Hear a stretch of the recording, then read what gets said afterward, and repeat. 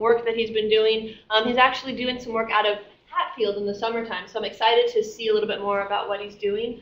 Jen Rivers is an assistant professor with the Wildlife and Ecology Department in Forestry, Engineering, Resources and Management, the College of Forestry at the University, Oregon State University. He received his master's in biology from Kansas State, his PhD from the University of California in Santa Barbara. He's kind of a generalist in animal ecologist, but one of his focuses is looking at forest-dependent birds. And so that's what I think he's going to talk to us about today. So I'm going to hand it off to Jim. Thank you very much. Clap at the beginning of the talk. That's great. A lot of anticipation. So thank you for coming to this afternoon's seminar. Thank you for the invite, for setting this up. It's great to see a full room. It looks like there's a couple more seats if you're in the back and you want to grab a seat, that's okay. I'm going to be talking to you today about a project that we've had at Oregon State for the last several years focused on the marbled murrelet. And this is a bird, just out of curiosity as a starting point, how many of you have seen a murrelet out on the ocean? And okay, quite a few of you. How many of you have seen one in the forest? Okay, just a handful. Okay, that's to be expected. So what's really interesting and unique about murrelets is that they're a bird of two worlds. They're a seabird. They get all their food from the ocean, but they require specialized types of forests for nesting and for successful nesting and maintaining populations.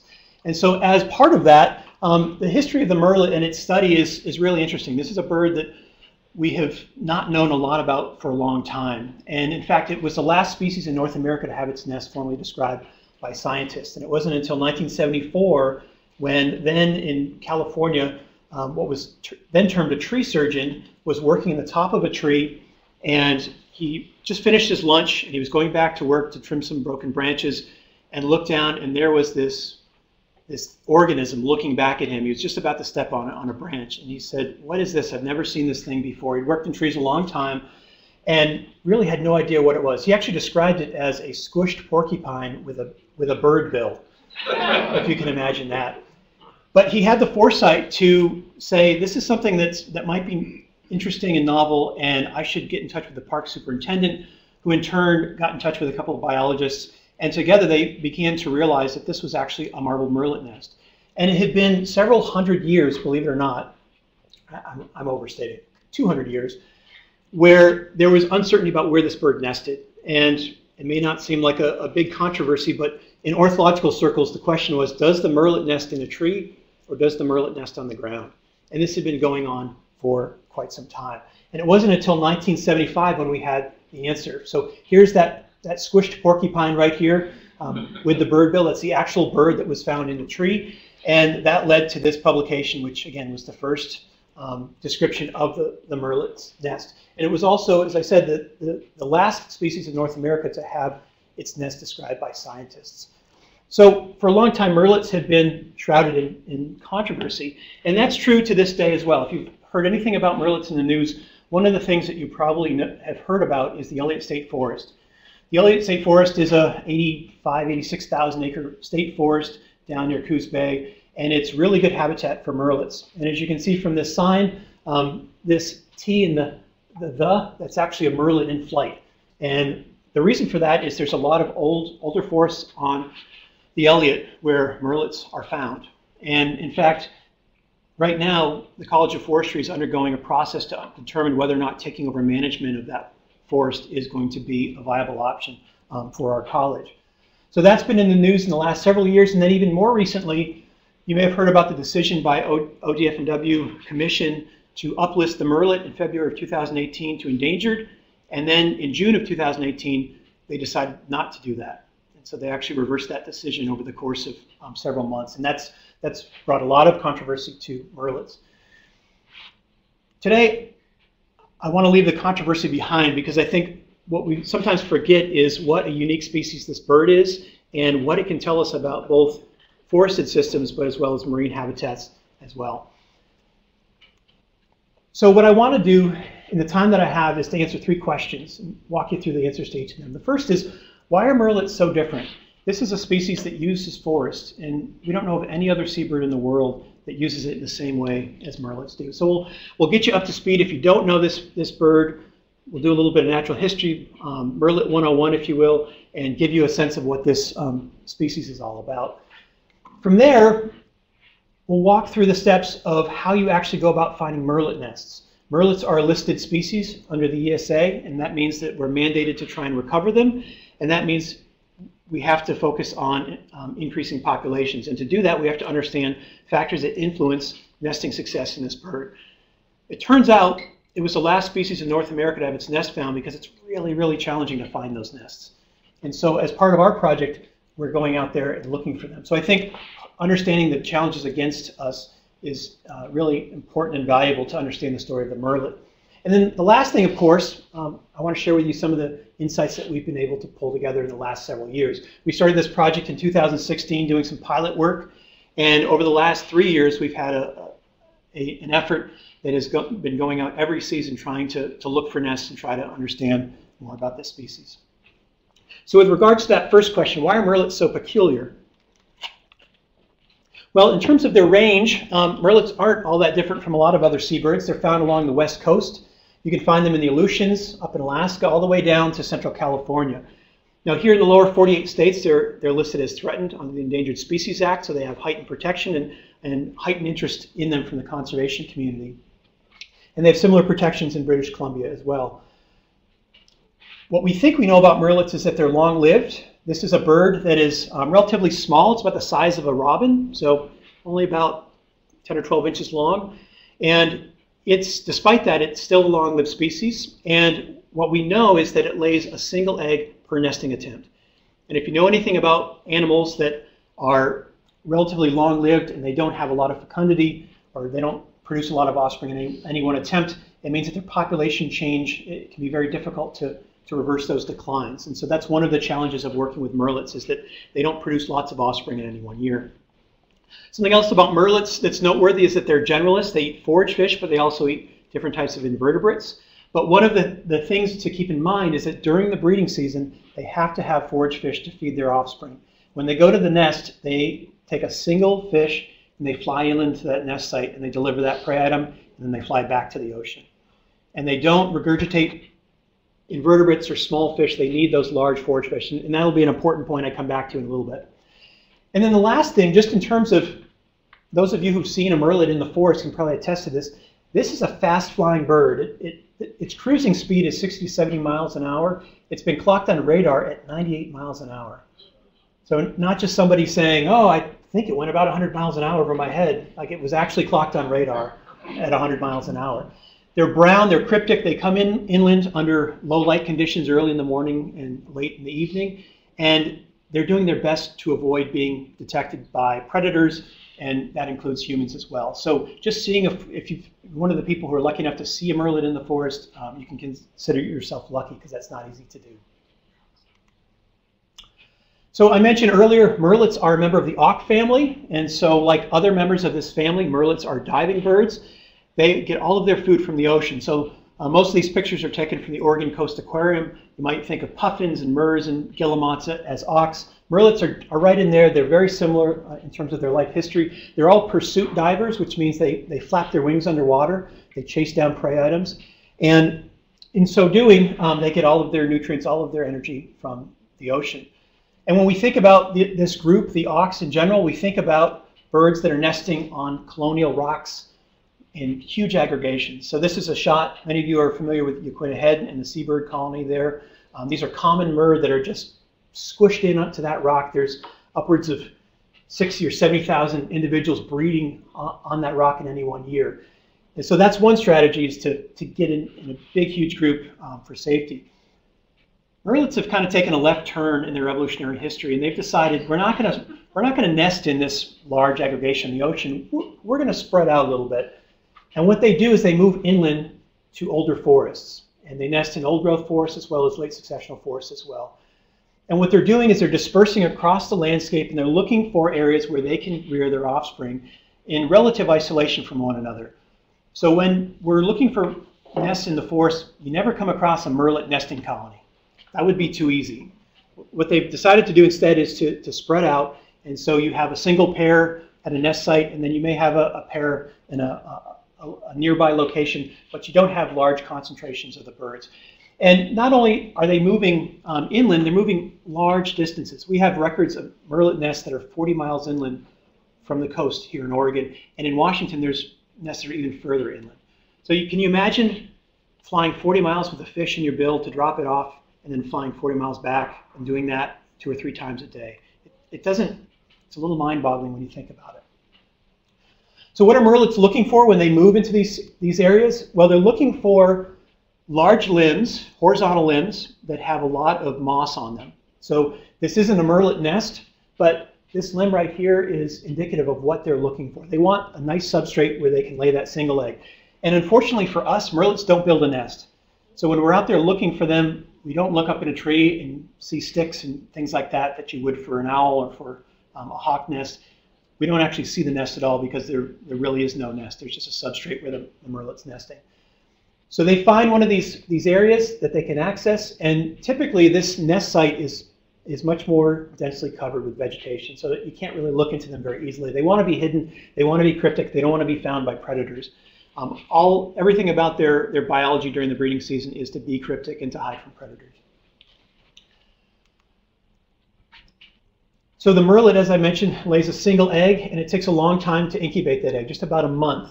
And if that egg lasts that whole period and the nest doesn't fail, the parents have another 4 to 6 weeks of raising that offspring by bringing those single fish items in here.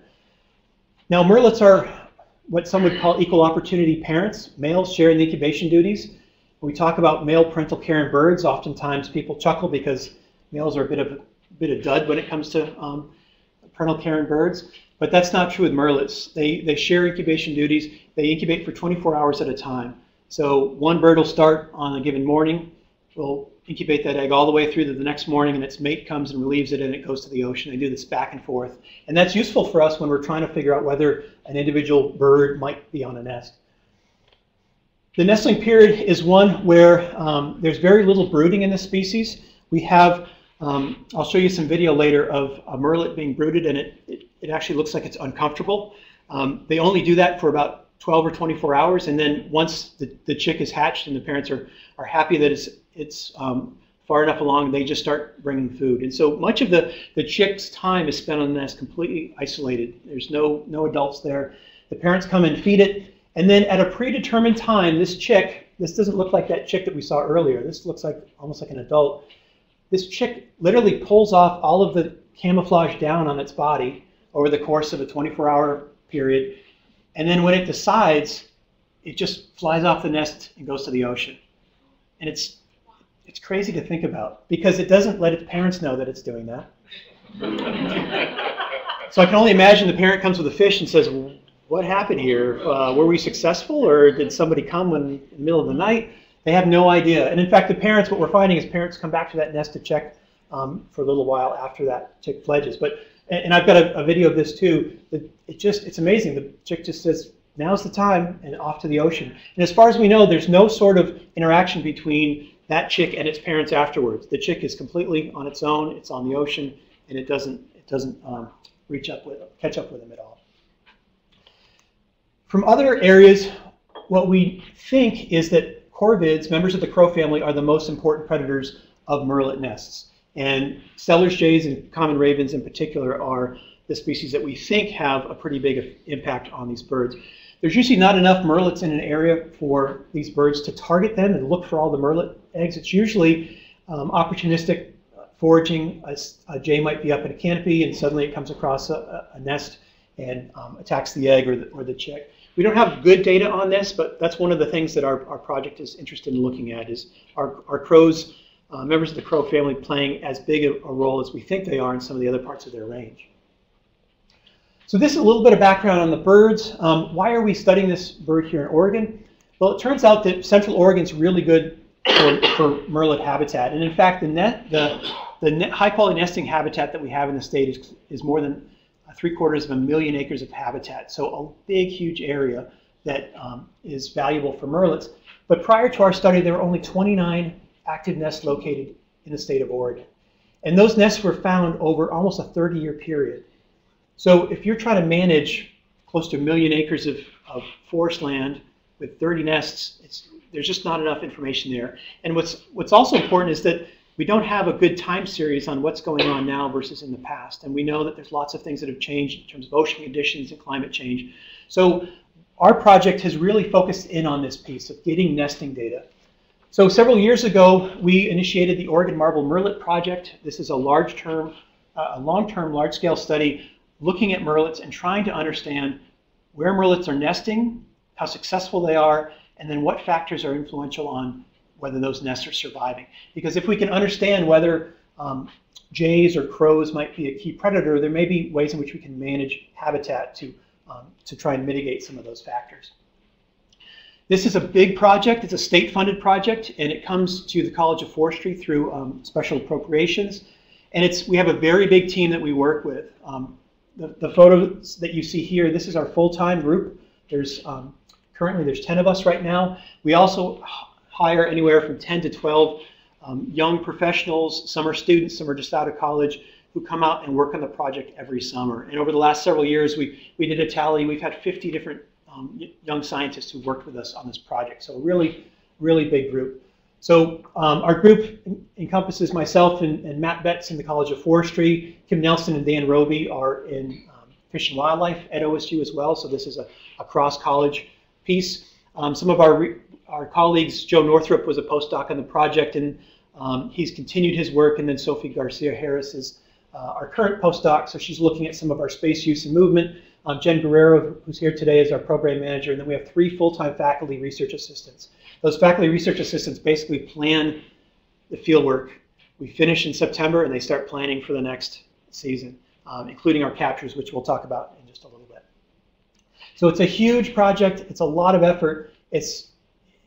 Someone asked me recently, why were you interested in being involved with this project? And I had to think about it because it is a challenging endeavor that we're undertaking, but there's so much to it, and there's so much that's new, and the potential to understand new things about murrelets is really what keeps a lot of us going. So it's been a real fun time.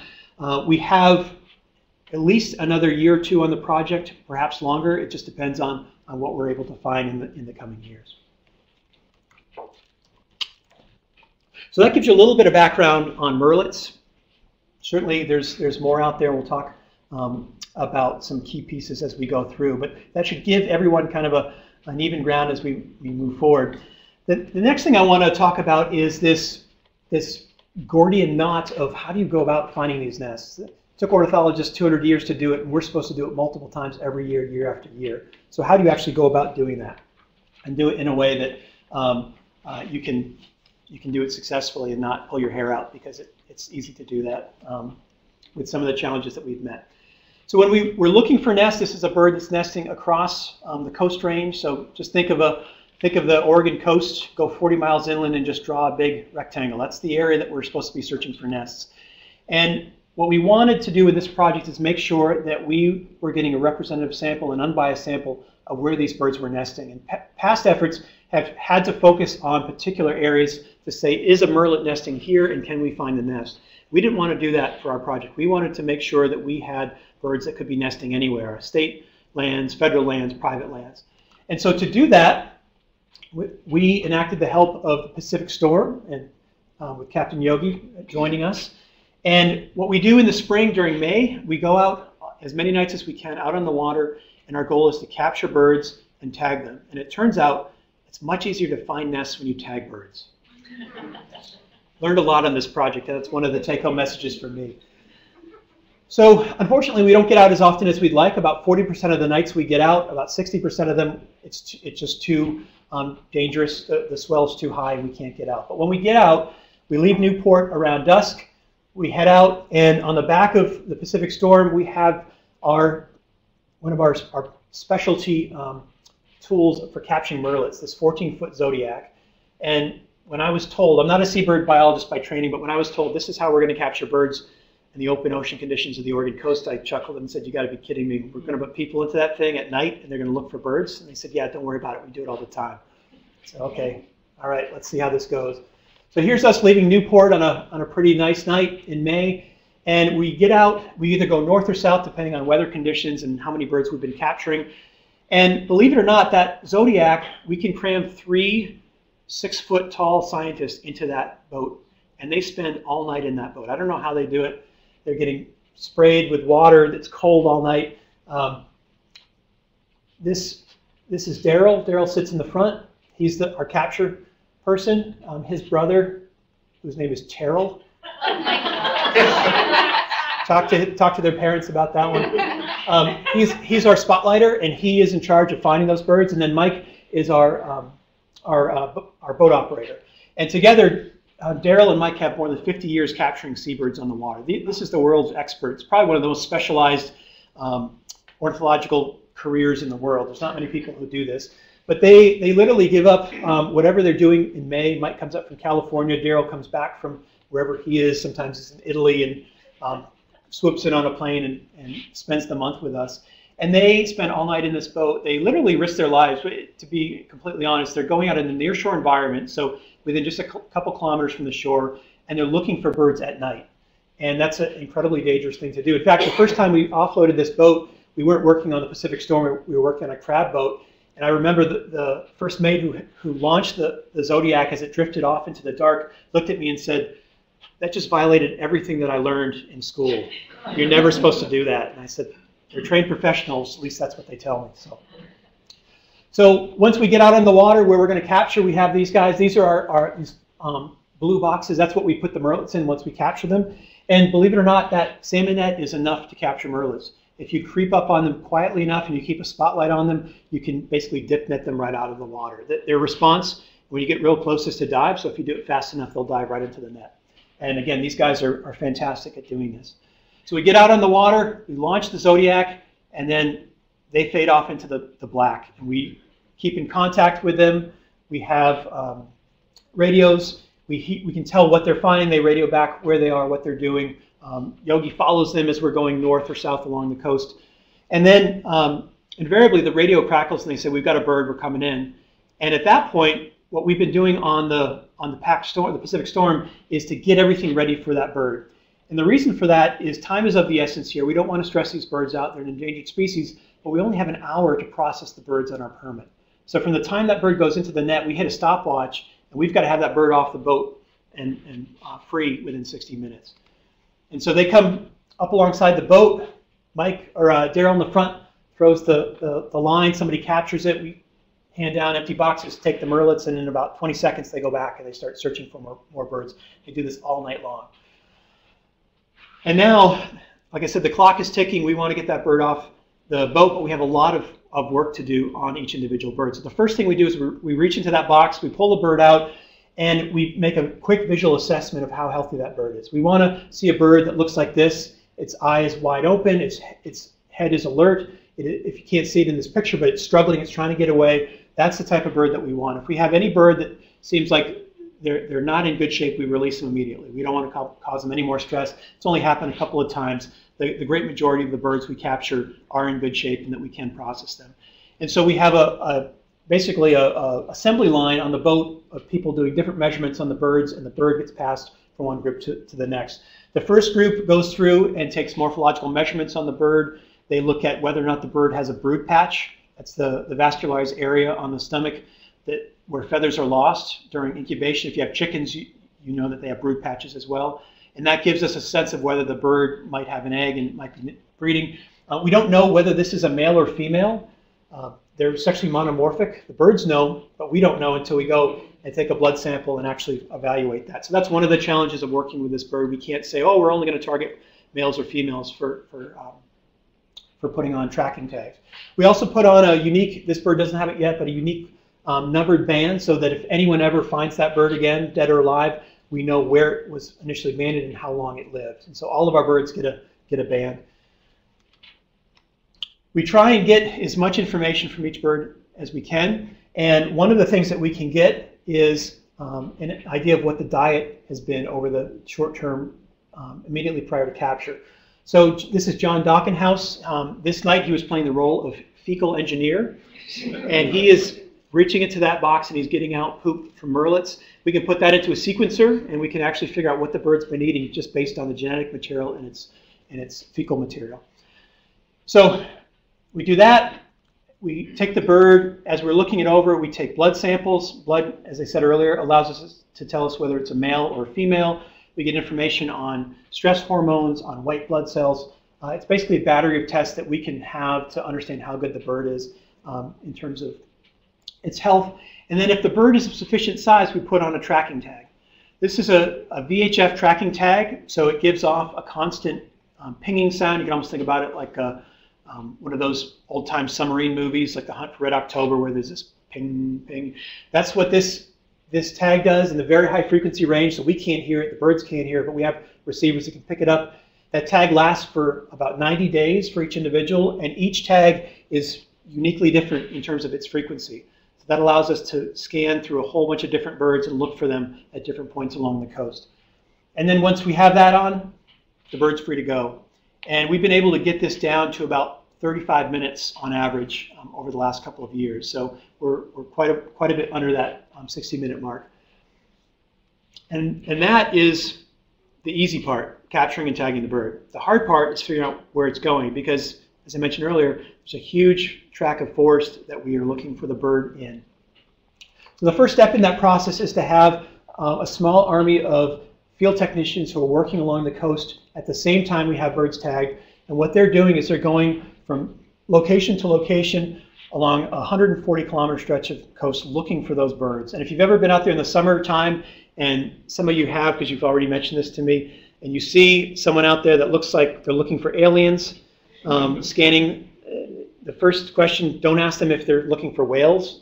They get that question all the time. And in fact, they made a t-shirt that said, "We're not looking for whales," just so people understood that. And you can't see it very well here, but this antenna is pointed due west, and so we're running through all of the different tags that we have at this particular date, at this particular time, and we get a signature of who's here, and then we do that at all of those stops. We got 45 stops along the coast, and we do that all throughout the season. So we get a sense of where birds are moving and how long they're spending time in different locations. But what we're really listening for, though, is that pattern I mentioned earlier, where there's a bird that's on the ocean one day and then it's missing the next, and we can't find it in that whole 140-kilometer stretch. And then it's there the third day and it's missing the fourth day. And when we get that pattern, that suggests that bird is going inland to incubate, it's on the nest for a day, and then it's coming back to feed. And when that happens, we have a fixed-wing aircraft on call, and we put our technician up in the aircraft and say, your job is to go find that bird in the forest. And it sounds like a daunting endeavor, but with the telemetry that we're using, if you get up high enough, you can actually get that signal from quite a ways away. So in some cases 5 kilometers, some cases 10 or even 15. So it only takes a couple of hours usually to know where that bird is. And this is a fixed-wing aircraft. It's a twin engine, so it's going relatively fast, and we can't get a precise location on where that tag is. So they get in the plane. This is not for folks who get some of you are shaking your head going, it's not for me. It's not for me either. We go around that site, take a GPS point, and at that point, the plane is done for that bird. It's basically located at that nest site. The next step is for our ground crew, who is out on the coast looking for the birds in the ocean, to go inland and start looking for that bird in the forest. And we can use a combination of techniques to narrow down to where that location is. We get in there from different angles, and then we kind of all come at it, several of us at once, looking for that signal. And if you've ever done anything with radio telemetry, you know that there's something called bounce, which you can just think of it as interference. And so instead of looking for a signal that is always is in a position where you can always hear it, what happens is that signal bounces off of trees, comes down to the ground, and bounces all around. So you can't, it's like someone standing talking to you in an echo chamber, and you can't really be sure where they are because you're hearing it from all sides. So the best that we can do is usually get it down to a couple of potential nest trees. We can say that this is a tree that could have a nest in. We can exclude the other ones. And then at that point, the next step is to go out and do dawn nest surveys. A dawn nest survey is where we go out early in the morning. We usually get up, depends where you're staying, but sometimes it's an hour's drive to get in. So you're getting up at 2 or 3 o'clock in the morning, drive to this site, hike all the way down in. And what you're looking to do is to find an open patch of sky right adjacent to one of these big trees where we think the bird might be. And when you do that, it actually looks a little bit more like this. And when you're out there doing these surveys, it's early in the morning, you're really excited about seeing birds, and you're looking up. You have to do this for about 45 minutes. And the challenge is that the birds come in 60 to 70 miles per hour. They don't call. They don't let you know they're coming. We do have some information that either the tag bird is coming, so we can hear that on the radio, and you hear a beeping that's getting louder and louder, but it's coming very quickly at you. Or you hear a beeping, and then the beeping's gone and the bird is left. And so you know if the bird is on the nest, it's leaving. But your mind plays tricks on you when you're in the woods this early in the morning. So you look up and you see something, you say, I think there's something there, and then you realize it's a mosquito. You say, oh, that's not a bird. And it's this heightened sense of, I think there's going to be a murrelet here. Usually it takes us 3 or 4 mornings to do that. You can imagine it takes 3 or 4 people to do that. So that's why we have such a big crew. And if all goes well, we narrow it down to one particular tree, and then we're in a position to put up a video camera at the nest. And I'll show you how these video cameras work in just a little bit. We work with a canopy ecologist named Brett Lovelace. You'll see his name in a number of these photos. Brett has taken some fantastic shots of murrelets on the nests. Brett climbs up this adjacent tree. We don't want to bother the bird while it's nesting, so he gets up in a tree where he thinks he has a good view of that nest. He puts in this video camera, and it has an incredible zoom. I'll show you how good it is. And he brings it in right on that bird. And these are expensive cameras. I was looking at this photo recently and realizing that these cameras are thousands and thousands of dollars. And we put them on a tree with about $3 worth of zip ties. But it works really well. And we found that that's the best thing. No sort of fancy things.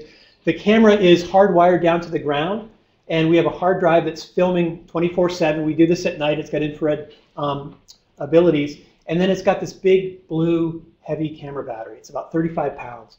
So our crew members have to replace that every 3 days. And by the end of the season, you should see these technicians. They are in the best shape of their life. And they say, this is great. I want to work on this project year round.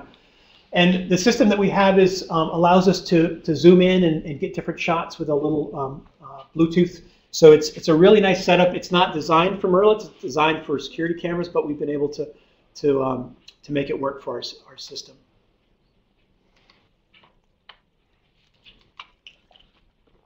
So in the time that I have left, what I want to do is share some of the insights that we've had. We've been working on this project in detail for 3 years now, and you would think we'd have a lot of data, but you guys know enough that when you work with murrelets, data are hard to come by.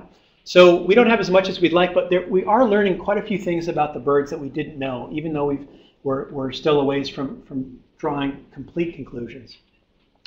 So in 2017, this was the first year that we had this large-scale tracking effort that we went out and undertook.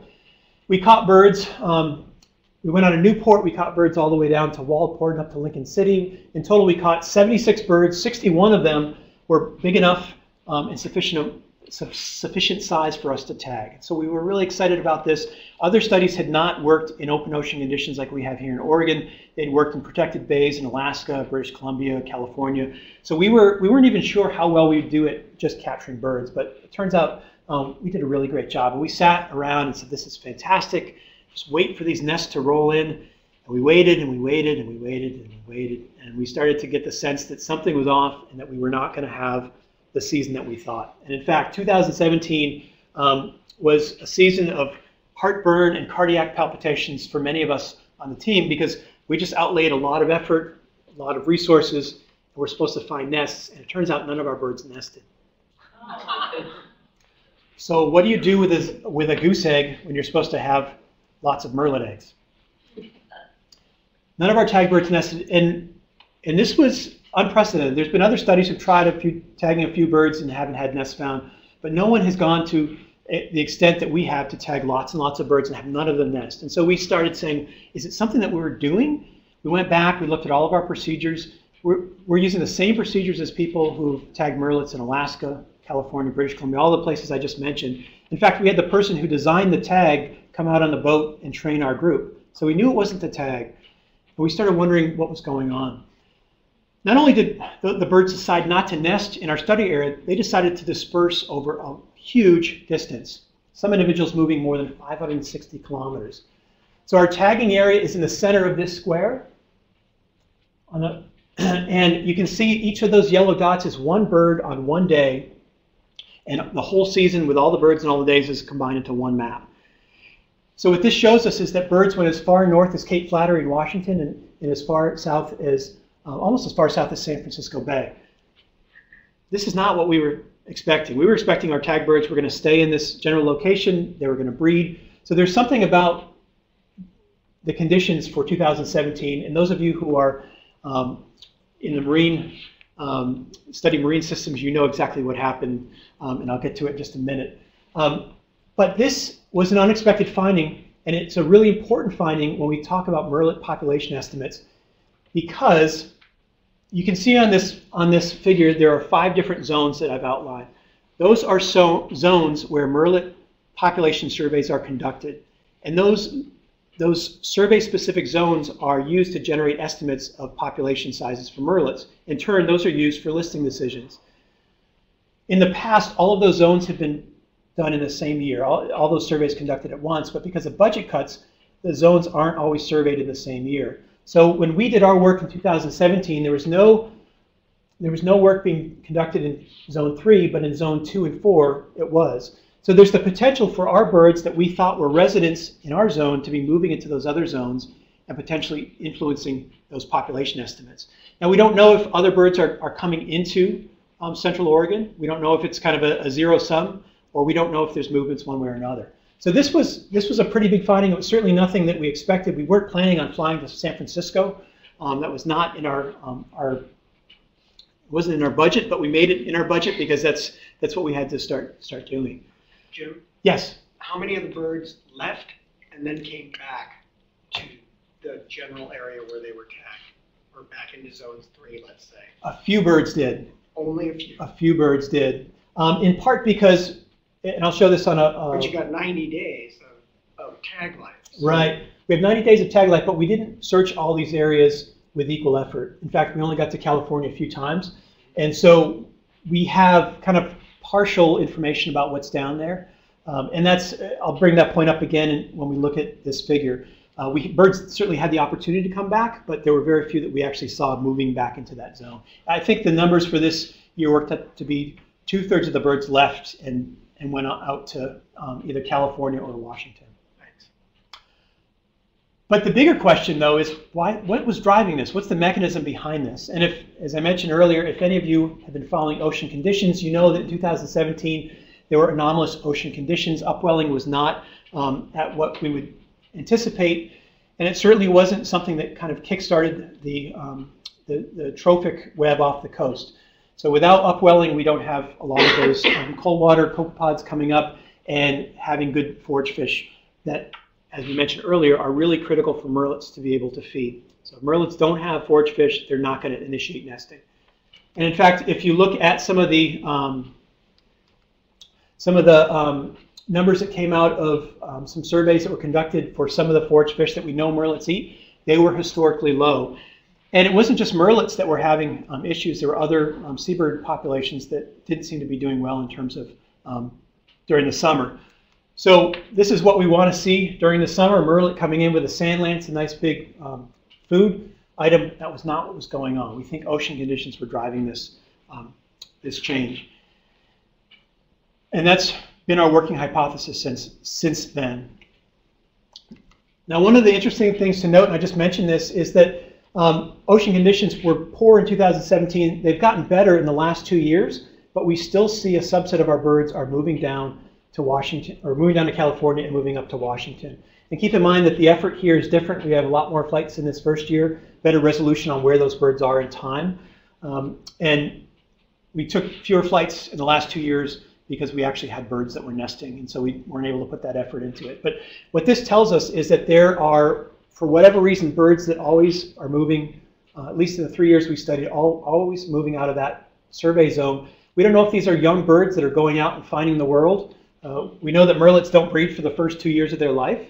So this may be juvenile birds that are exploring, figuring out where to go, or it may be birds that just decide not to breed in a given year and go to where the food is. And we think that's what was happening in 2017. There were little clusters of birds in some areas like Cape Blanco where there was some cold water.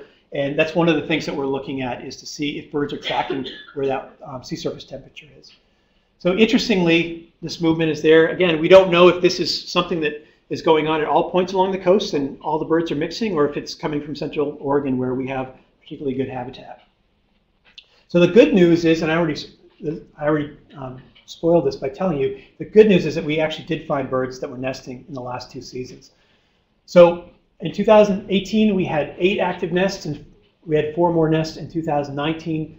About 40% of those nests were successful, and you can see them in the white triangles and the white circles. The nests that failed are in red.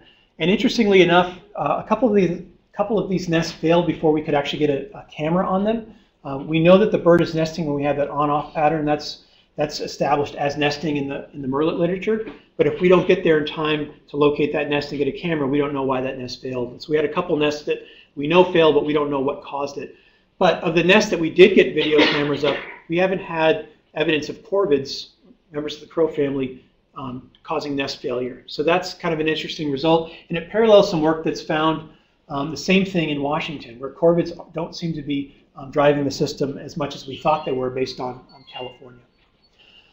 One thing to note is that all of these nests were found on the Siuslaw National Forest south of Newport. If you know anything about that forest, it's got a lot of good habitat for murrelets, and so it's not surprising that even though we were capturing birds north of Newport, we were still getting a lot of those birds going inland. And if you squint really hard at this, or even if you squint really hard at this, I don't think there's any sort of pattern with nests being more likely to fail if you're further from the ocean. That's one of the things that we'll look at as we accumulate more nests through time. But we have nests that were close to the ocean that failed and some that were far that were successful. So the last few slides, what I want to do, because this bird is not well documented in terms of its nesting, there aren't a lot of good pictures out there of murrelets on the nest. And as I mentioned earlier, our canopy ecologist, Brett Lovelace, was able to get some fantastic shots. He went up and took a picture from the first nest. He didn't like them, and he said, I'm going to get a new camera. And we said, great. And then he turned around and he started taking these National Geographic level photos. So I want that camera. But you probably can't see the murrelet in this picture. It's hiding right here. And if you zoom in on that, this is what that bird looks like. And this is about what murrelet incubation video looks like. This is a still shot, but that's what they do. They just sit there. And they don't move. And if you don't believe me, I'll show you a video of it. What you can see is this small, it looks like a twig. That's one of our tracking tags on the bird. So this is one of the birds that we caught on the boat, put on the tag, and then ultimately followed it back to the nest. And this was, I think all these shots are from 2018, so that first year of nesting. So this nest was in a hemlock. Most of our nests have been in a big Douglas fir. This is a different perspective. If you didn't know that this was a murrelet, in fact, if I zoom the camera out, you wouldn't even be able to see this. You would think it's just a little stub sticking off this branch. They are almost motionless when they're on that nest. And again, what they want to do is blend in and not draw any attention to them, so they don't move around much on that nest at all. One of the things that was really interesting from one of our nests is that we found a nest in a big leaf maple. And this is only the second record of a big leaf maple having a murrelet nest that we know of. That other nest was found in the 50s in British Columbia. And if I describe to you what murrelets like for nesting substrates, and so they like really big horizontal limbs with lots of moss, with a lot of overhead cover and a little spot where they can fly into, you'd say, of course, that's probably in a Douglas fir, right? Well, this limb has everything that bird would need. And so sure enough, our technicians went out and said, we think it's in a big leaf maple. And we said, are you sure? Because we wouldn't expect it to be in there. And they said, we think it's in there. I said, go out and do another dawn survey just to be sure. And they said, yeah, we think it's there. And sure enough, there's a murrelet sitting on the nest right there. And it was a good reminder to me that this is why we're radio tagging these birds.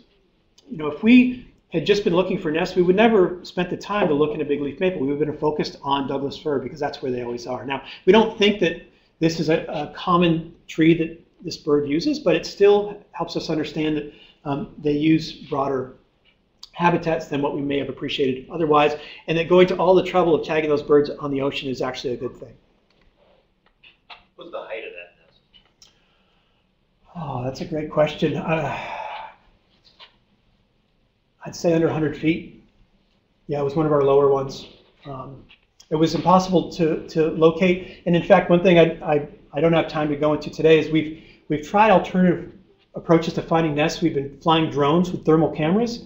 We couldn't find this bird on that nest with a thermal camera. It was so well hidden. Not only that, but these patches of sunlight look like merlets. And the way that we find this nest, I should have put this in there.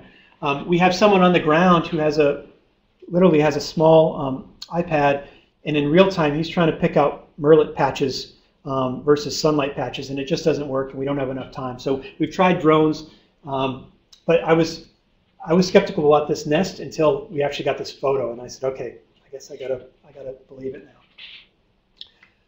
So the last few slides here are videos.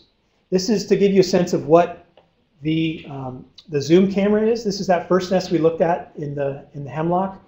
So see if you can see the merlet sitting on the nest here. And then have a look.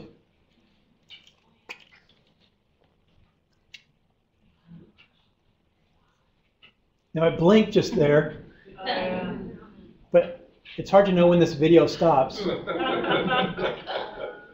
I think it just stopped. And we actually have our student crew going through and looking at these videos of incubation, and it's tough for them to get through. Let's just put it that way. But they're doing a great job, and if you're watching this, we appreciate all your efforts. So that's egg incubation behavior. I mentioned the incubation exchange. Oh, question. Sorry. Do you have any reaction from the birds with the drone use? The drone use, we did not detect much of a reaction from the adults, and I think that the reason for that is that this is a bird that's trying to hide from potential predators, and you find that in lots of birds. Song sparrows, for example, will sit tight, and you can walk right by their nest without them flushing. We tried it with one adult that was incubating and didn't seem to have much of an issue. We tried it with a chick, and the chick was getting a little agitated, so we actually stopped. So our sense was that we could probably use it during incubation, but not during the nesting stage. So to find these nests, just as a reminder, we have to see the birds come and go into those nest trees. And I don't know if I mentioned this, but that exchange lasts about 15 to 20 seconds. So one bird comes in and the other bird comes out. And you can see it in real time. This is at about 5:30 in the morning. This bird's on the nest, blinking. Its partner comes in. And you can imagine this bird's been fasting for 24 hours, so it's not really interested in catching up on the news. Takes a quick peek, and then it's off to the ocean. So that time frame, that 20 seconds, that's what you have to find the bird and see it and figure out which part of the tree it's coming in. Incredibly challenging to do. And that's where, when I first heard that, I said, let's get drones involved. This will solve everything. No, they don't work like we would hope they would at the current time. Brooding is an uncommon behavior. As I said, the parents don't spend much time at the nest once the chick hatches, just usually less than a day. And you can almost get the sense that this bird doesn't feel comfortable sitting on this chick, keeping it warm. Chick kind of wants to be seen. And a parent says, you were an egg for the last 4 weeks. What happened here? This video is a very short segment of a longer piece of a parent coming to the nest with this fish. This is that still shot that I showed earlier with the sand lance. The parents come and they land, and they can land and sit still for 20, 30, sometimes even 40 minutes. They don't move. And if you're trying to avoid causing attention at your nest, that's what you would do. You'd land and you just stay still. Of course, as you'll see, this bird is sitting there still. The chick is begging and making all kinds of noise, making a bit of a ruckus. And so this is just the very tail end. The parent decides, okay, this is your fish to deal with now. They don't help them with this at all. And the parent's job is done. One last look, and then back to the ocean. Now the chick has the job of swallowing this prey item whole. And you'll see that in just a moment.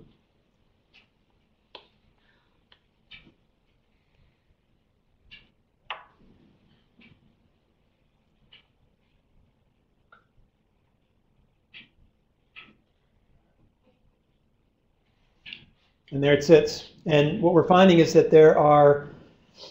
it's variable in terms of how many visits come per day, but oftentimes it's only 2 or 3 visits. So that bird may only have 3 fish, 4 fish a day to eat, which is kind of mind-blowing that it's sitting there just basically processing those fish all day. So this was 11 o'clock in the morning. Most of the visits, as I mentioned, are early in the day or late in the day. So this 11 o'clock feeding is a little bit different than what we'd expect. Later that day, about 4 o'clock, this is what we saw on the video. Birds sitting there quietly. And out of the blue. So anyone who's a birder know what that was? Red-tailed hawk. So what is a red-tailed hawk doing depredating a murrelet nest? Because red-tailed hawks are birds of open country. Right? We would expect that a Cooper's hawk or one of these forest accipiters, like a goshawk, we don't know why. That's not a question that you need to answer. It's one that we don't have an answer to either. So this is the first record of red-tailed hawk depredating a murrelet nest, and it has never been on kind of the list of potential nest predators. So again, not a big sample of nests, but we're finding that they're using trees that we didn't expect, and they're having predators that we didn't expect as well. I don't want to leave you on that low note. I've given this talk and I've left on the low note. It just doesn't go very well. So I figured I'd leave on a high note and show you what a successful chick leaving the nest is. So this is also early in the morning. This is about 6:30. This is early September 2018, the last nest of our first season where we had nests. And you can see this chick just has some sort of energy. It's not sure what's going on. And then suddenly,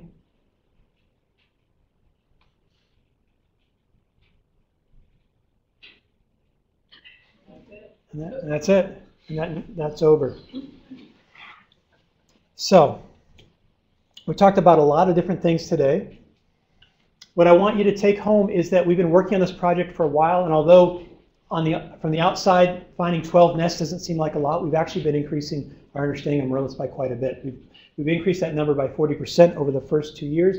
But we're also finding out a lot of things about murrelets that either we suspected or we didn't have a good handle on. One of which is that they are using more species than we would have assumed from the beginning, and they have a more diverse array of predators. And again, we don't know about members of the crow family, how important they are. They could have caused the failure of a couple of our nests that we didn't get to with a video camera, but we haven't documented them on the video, which I think is important to note. We also have, it's really jumped out how important ocean conditions are for nesting. We knew this from the beginning, but not until 2017, when we had none of those birds breed, did we really kind of step back and say, wow, this is something that we have to tackle. And we've actually taken steps to do that. We had a forage fish workshop to start the conversation about that.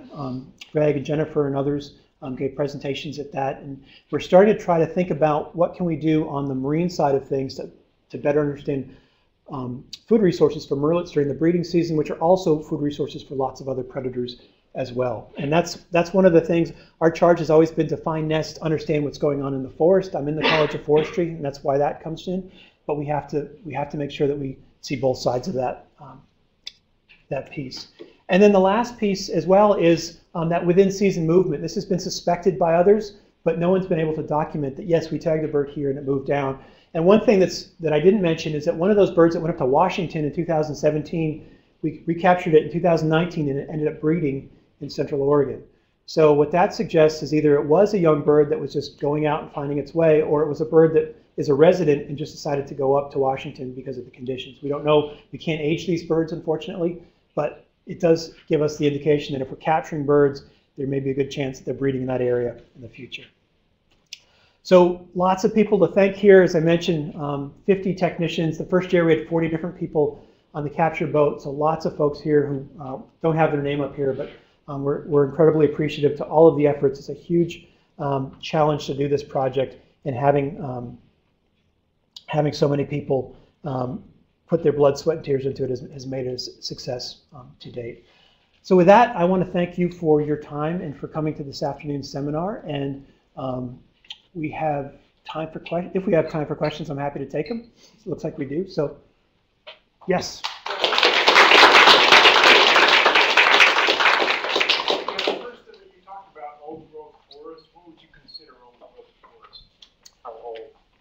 Well, there's a couple of different definitions. of old growth, and it usually goes back to not only how old a forest is, but how complex it is and how much structure it has within it. So murrelets can use forests that are not old growth, that are considered late successional. So there isn't, when we're talking about this for murrelets, I think it's important to think about the structure and what's there. And in fact, there is one nest that was found in a relatively young stand because it had a witch's broom that had a structural component that was okay for nesting, and that's where a nest was found. That's not to say that we're going to find murrelets in those young stands.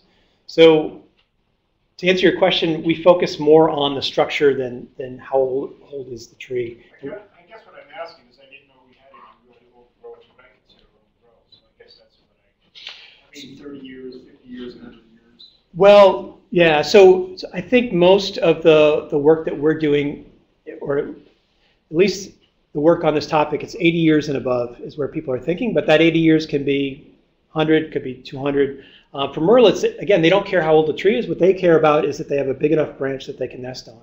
And that's how we actually evaluate murrelet habitat, is whether or not there are potential nesting platforms, not how old the tree is.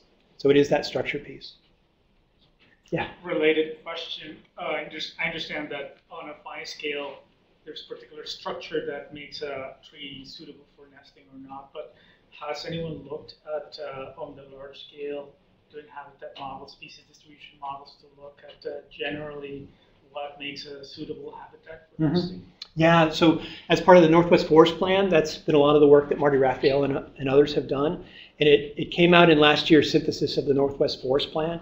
So you can go through and look at kind of habitat suitability at different levels for murrelets across Oregon, Washington, and Northwestern California for that. So people have been looking at that. We've been looking at that a little bit too for some of the work that we're doing. I didn't mention it because the field piece is such a large component, but we do have some modeling pieces that we're doing, trying to look at murrelet records, look at habitat, look at overlays with predators as well. So we have some folks that you might be interested in talking about with that. Would you mind repeating the questions for online folks? Oh, sure. Yep. Yes. Are there any efforts to expand into Washington or California, or is anyone in Washington or California doing similar work? So the question is about who might be doing murrelet work in other states right now. There's certainly efforts to conduct surveys within stands, but I don't think anyone else is tagging birds to look for nests, as far as I know. And that's not just in adjacent states, but that's up into Alaska as well. I think we're the only study right now. There was a big push in British Columbia a few years ago to do this. There's been projects in California, and there's a project in Washington that wrapped up maybe 5 years ago. So Oregon hasn't had a big project like this. We're kind of late in the game, but we're the only project I know of right now that's doing this. You have a question, Greg? I do. It has to do with what your findings are of food habits. You mentioned that. And I would imagine if you're seeing these birds come and feed the chicks, you've got some idea on what forage fish they're actually bringing back. Yep. And a couple of questions. Specific species, is there, and is it mostly one or is it a wide variety? And are there individuals that seem to focus on a given species or have preferences, or it looks that way? Okay. So those are kind of. So let me repeat that question. So what are murrelets eating? What are they feeding to their chicks? And then is there some sort of specialization by individuals in terms of a male or female brings back one type, or are they kind of a generalist as an individual forager? Is that right? Sure. So, thank you. I always love it when people say sure, because I know I'm close. The answer is we can get that data. And in fact, you saw that shot of a sand lance. Mm-hmm. That is great video. It's the ideal footage. We also get footage that is blurry, and we can't get it. And if you think about this, there's two trees that are moving back and forth. So it's highly variable, but that's one thing that we want to get information on that. What we can do in some cases is we're tracking where birds are in the ocean. So we can, in some cases, tie where the bird was foraging to what it's bringing back to the nest. We haven't done that yet, but we have the potential to do that. But it is limited by those cameras. And one camera this year, we couldn't actually see the nest. We didn't have a big tree that was adjacent. And so we didn't get any footage from it. So we would love to do that because what we can do with that information, as you well know, is you can say, well, if the fish is this species and it's this long, it gives you this much in terms of its energy density. And so there's variation in terms of how long the birds are on the nest. Some as you saw, are on the nest for 4 weeks, some are on the nest for 6 weeks. It's a 50% increase to be about the same size in terms of your growth. So what's driving that? And it may be that you're getting low quality prey. It may be that they're getting fed infrequently. Those are things that we want to look at. We have somewhere around 7,000 hours of footage. We've gone through about 60% of it. We targeted the provisioning rates, and I think we're slated to finish that by Christmas, if we can keep the students going. So we give them all kinds of candy and coffee and things. Is there any way that you can test fecal matter on the nest after the bird is gone? We can do that, and in fact, we've been doing that to look at a pilot project to see if you can pick up that signature in what you might think is an old nest, because all that fecal matter is there, and of course the winter rains come and it washes away. So when you're climbing up in those trees, and I say you because I'm not the one doing it, when you look down, our canopy ecologist has done this a long time, so when he climbs trees, he can say, oh, I think there's a platform here, but we're trying to figure out if there's a way to look at the stable isotope signature and say, actually, there's a marine component in that piece, so we think that that was an old nest site. So we are using that, and we could use it to kind of test that on these good nests, but we're taking a relatively small sample, so I'm not sure how much of that is available to go around, but that's a good idea. Yeah. Our nest reuse. Our nest reuse. That is a huge question, and we don't have the answer. We know that nest sites get revisited by birds, and there's evidence from the study that I cited in Washington where there was a nest in one year, and the following year there was a trail camera set up, and birds were with tags were at that nest. We don't know, those tags weren't working, so we don't know if it was which bird it was. What is probably more likely is that birds are using the same stand and perhaps the same tree, and they're moving around that stand. And you would expect that from a bird that's trying to be cryptic and hidden, that you wouldn't be in the same nest site. You kind of spread your eggs around so it's not in one area. But that's a key question, is whether those nest sites are being used, and also is that same pair going back to the site. We think that's the case, but we don't have strong evidence of that. So that's kind of our working assumption right now. Yes? I was interested in the breeding pair to a 24-hour alternating shift. Yeah. That begins with incubation, and does it continue all the way through fledging, or just through? It's just during that incubation period. Okay, and so can you pick that up by seeing an individual, I mean, on your records from the ocean observations on the tags, like you see this guy every other day? Mm-hmm. So that comes, okay, so if you do that, then after the hatching, do you then start seeing an individual every day, and that would give you the indication that it has hatched? Does that make any sense? Yeah, no, that's exactly right. You know, using that on-off pattern to determine what stage of the. Right. Sorry, I forgot to repeat that question. So I think the question is, can you use telemetry and the pattern of the bird coming and going to determine whether or not the nest was successful or not? We could do that. Fortunately, we've been able to find those nests that go to the nestling stage to confirm it. The nests that fail usually do so during the incubation phase, and we're out there looking for the bird, and the bird just never shows back up. So we don't know what happened. Because it's a 28, 30-day incubation period, we have a long time to do that, and so it's never taken us longer than that, where we would have to use that sort of on-off pattern differently. Do you have a question? Do you have any other known predators on camera? On our camera? Yeah, so the question was, what about the other causes of nest failure, including nest predators?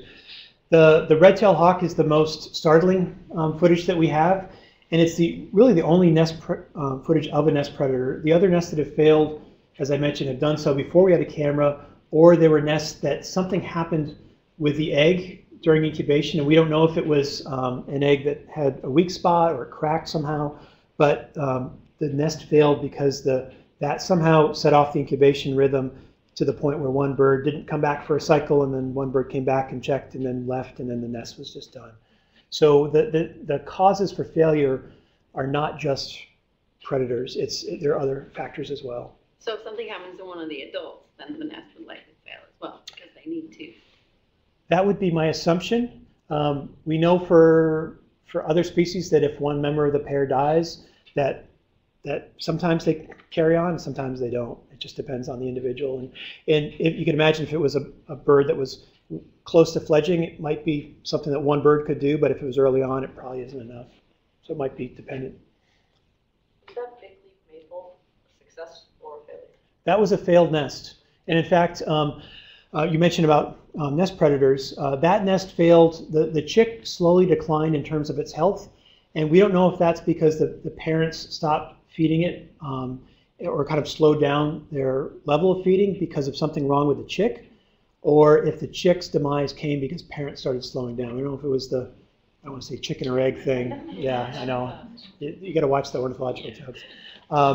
But we know that chick never did, in the big leaf maple nest, never did survive for reasons we don't know. Sometimes that happens with these chicks. They hatch and they just don't make it for some reason. And because we don't have a good, for that nest, we didn't have a good video on it. We couldn't tell, oh, there's some sort of issue with it. We didn't see a predator come in and attack it or anything, but it could have had some sort of issue from the beginning. Yeah. Yeah, you mentioned the big leaf maple, and then most of the time they're in firs, because what that brought to mind is big leaf maples are much smaller trees by comparison. So I was wondering if there was a lower limit at which you would find a nest, or what that would be. So when we talk about potential nesting platforms, the definition is anything that's 10 meters above the ground. And I think that's based on, it's probably not based on a nest being 10 meters, but nests can be relatively low. And again, it depends on the tree. If there's lots of vegetation and there's a good path, it might be a nest that's used there. Some of our nests are really high. We had one last year that was about 200 feet off the ground. So again, you can imagine trying to see that bird come and go. You can't even see the top of the tree. It's amazing. Yes? You said that they're long-lived birds. How long do they live? We don't know for sure. We know that other members of the auk family, like puffins and murres, that have been tagged at a colony and watched through time, can be relatively long-lived. So you can use an equation to say, well, if a murrelet is this big, based on the relationship between body size and longevity, where would a murrelet fall along that line? And it turns out to be about 15 years, but might be longer as well. But that's what you get, though, with these species that are long-lived and don't have a lot of, have kind of a single egg. They usually, it's kind of the elephant versus the mouse life history. You either live long and just have a few individuals. Murrelets seem to be on that side of things, as well as the other members of the auk family. Although some members of the auk family have multiple eggs. Some murrelets are different in that regard. Yeah. Question on your cameras. How far are the cameras from the birds? You install those, and are you seeing any disturbance on those birds when you're putting those cameras up and climbing the trees? No, I would say that this disturbance sorry, I keep forgetting the answer. Okay. Great.